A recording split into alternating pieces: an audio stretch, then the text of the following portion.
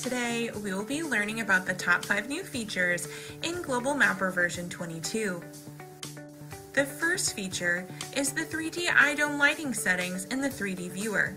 This new display option enhances depth perception by darkening some points in the viewer to produce an enhanced perspective of texture. The second feature is a new tool for simplifying meshes.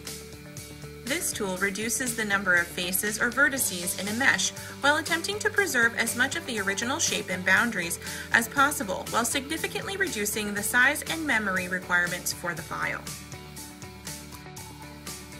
Our third feature is a new spatial operations tool for calculating the intersection of layers in an area feature. This new tool performs vector overlay procedures on area features to find the intersection of two area layers. The fourth new feature is a new analysis menu option to find the overlap between two or more LiDAR, raster image, and/or terrain layers.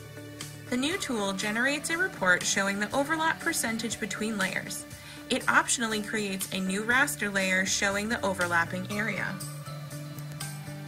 And finally, our fifth new feature is a digitizer menu which offers a one-stop location for accessing all the tools needed for working with vector data.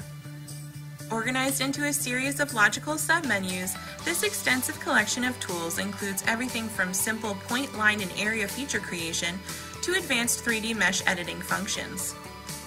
Be sure to check out all of the new features added in Global Mapper version 22 and see what they can add to your workflow by visiting the link below.